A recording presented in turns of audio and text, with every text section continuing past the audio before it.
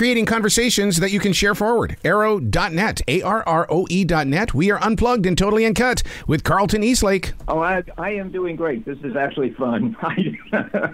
Well, but you know that. You do this for a living. Absolutely. Well, it's a passion. You know, creativity is the addiction. Do you see that as a writer as well? Yeah. I see. Creating really is an addiction, and I think getting the material out is also, you know, a lot of writers are very bashful about interviewing or publicizing their work. They just want to work. I thought, despite being in show business for decades, that would be the sort of novelist I'd be. But I really have a passion to get out into the world what I've written, in part because it's about what I know. It's lessons that I've learned the hard way that I hope people can learn the easy way just by reading my novels. Well, what happens is that the student is now the teacher, and now the teacher has got to activate it inside other imaginations. Yes. Exactly. That's almost a passage in the book, actually, as you probably know. I do know that, and I got to tell you something. My wife is so addicted to this book, and I told her yesterday. I said, I'm going to tell him that you can't put that book down, because I mean, it's even through the Johnny Depp trial, she's sitting there reading your book, Monkey Business, and I'm going, my God, this is the kind of stuff that's going to be happening this summer. Oh, well, that is really, really wonderful to know. I mean, and I hope other people feel that way. You know, it's funny to hear you talk about Johnny Depp, but very early in my career, I worked on a show called Booker, which was in parallel with Jump Street. Yeah. And, of course, we had a policy that we did not fly Johnny Depp with other actors on the same flight up to Vancouver when he was unhappy. And days that he was unhappy, we didn't want him steering other people up. And now we see it, you know, blown up into life. See, that's the part of the industry that a lot of viewers and readers don't get to see, and to me, that's the soul of the journey. Is that those behind the scenes shots and experiences? Yeah, well, I'll tell you, I mean, it was very important because we had a number of shows. Every actor gets stressed, you know, because they are working incredible hours, and it is relentless, and they're always on screen. So we tried to keep Ken Wall and Richard Grieco and Johnny Depp on separate flights whenever we could, so they wouldn't look at each other and start to vibrate with, you know, with misery or even enthusiasm. Oh my God! I mean, in particular, we had three young, really intense leads: Richard Grieco and Ken Wall and Johnny Depp, and we just would try not to fly them on the same plane, just so they would, you know, not have their concentration interrupted, and if they had some bad day going on, that it would not infect other people. The fact that you bring up Richard Grieco shot me back to Pasadena, California, where I met him for the very first time, and it was at a cheesecake factory, and I just walked up to him and said, "Yo," and he goes, "Hey, man," and he was so down to earth with real people. I mean, for you to be in that situation with these top name actors or people that were really starting to make a move on the industry, what is that like for you? Well, I mean, you know, by the way, Richard Grieco was terrific to work with. He really, really was. And I still remember with fondness that we had a very nervous, brilliant, but a nervous actress who was having some issue on set.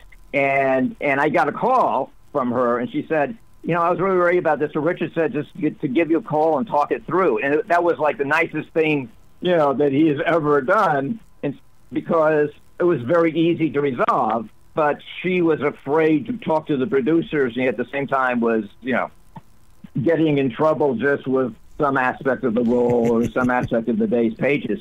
And he calmed her down and also got me to make changes for her. Yeah. So it's a little, however, it is a little like being a lion tamer or a bear tamer, because so much depends on what you're capturing day to day, and it's so expensive to be filming that, at least as a young writer, you are a little bit concerned when you're around your stars that you keep them happy and they keep their concentration, and yet you don't let them run away with the project that you're responsible for. Mm-hmm. So it's not like being a fan getting to know, you know, your fan favorites when you run into them somewhere. It's more cautious than that. Yep. In monkey business, first of all, I would love to see the research of how many men are going to secretly read this book, because in monkey business, William Fox gets locked into a box because he's got a fascination with Nicole. There's a lot of people in the broadcast industry and the entertainment industry that can probably relate with William Fox, and they want to find out what this dude is going to do about it. I was talking to a bookstore owner who got an advance copy, and he said, I can't put this down. This happened to me. Well, See? that type of, and I didn't understand it. I thought I was out of control. I thought I was going crazy. I didn't realize it was like normal. About 75% of people, back when the psychologist who first coined the term limerence, when she imprisoned her grad students in a room and made them take, a survey, 75% admitted that they had been really disturbed, really disabled by a love relationship that was staring them, that was not reciprocated, and so plunging them into frantic despair. 75%. And of course, it is the engine in traditional Broadway. Some enchanted evening, you'll see a stranger. I wonder what the king is doing tonight. He's scared and running away to Scotland tonight. It is, I've often walked down the street before, but it's never felt, now all of a sudden I'm several stories high. It is that type of falling in love that I think the modern, very modern age has become just even more embarrassed about talking. But people have always been embarrassed about talking about it, except when they see it on Broadway, except when they see it in a novel. We see it less in novels now. It is really important for people to understand because it drives so much of our behavior. Wouldn't you say that monkey business is about the mystery of love in the way that it's like, because we don't understand sometimes how our hearts can go in a direction, but you really kind of laid out there for us to say, dude, it's okay. You can move forward, but it's okay. See what's happening here to William. Yeah, it's exactly that. Like all of our monkey impulses, that is to say, like all of our drives that we have inherited out of our monkey past, it's a very powerful force that our conscious, rational ability has to try and cope with and moderate and make productive and creative, not destructive.